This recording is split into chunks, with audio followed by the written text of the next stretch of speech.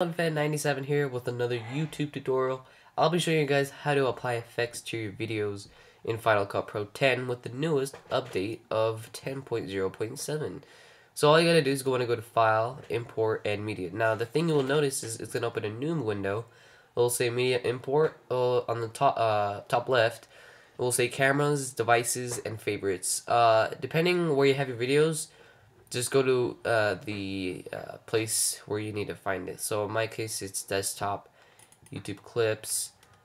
I believe it's let's see. Oh, it's this one, and it gives you a preview right here, and you can skim through the video.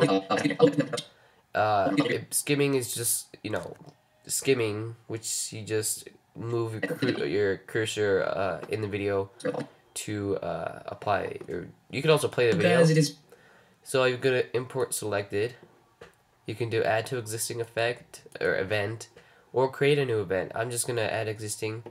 You can make sure audio is checked, analyzing for fixed audio problems, because you might have clipping or popping sounds, and click import.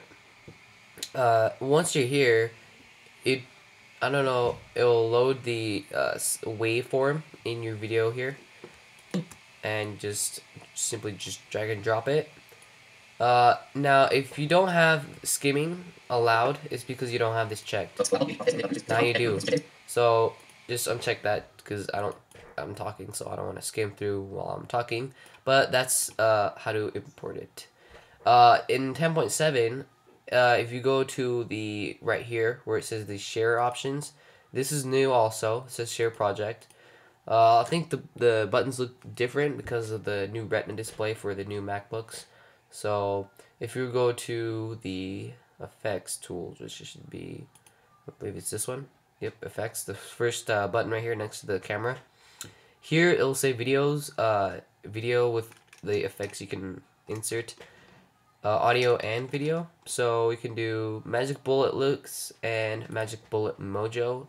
Do not come included, you have to buy this separate. I have, but just it'll automatically put it into your Final Cut Pro, and it does cost a lot of money to purchase it. But if you go to basics, you can look through all of these. They have a lot. I'm not going to go through all of them, but you can apply some really cool stuff to it.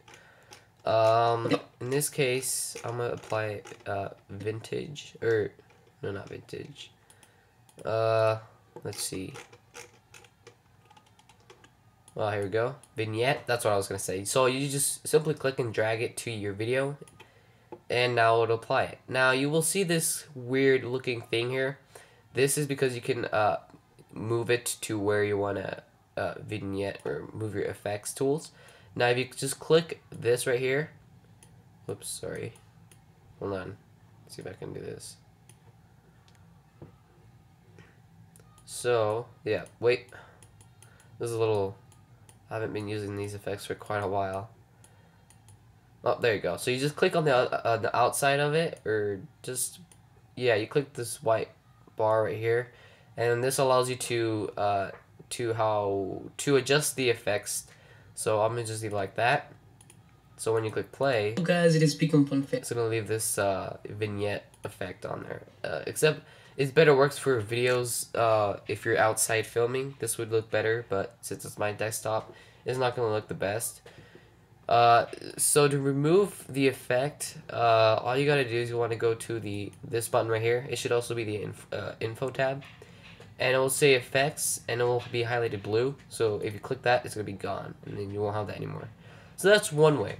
The other way is to, if it's blue, you can just go right here and reset perimeter, and this will reset everything that's been added, which is pretty cool. But to take it off, just click this blue button right there, and that should be to apply effects. So leave a like, comment below, guys, and subscribe if you want to see more videos. See you on my next video. Peace.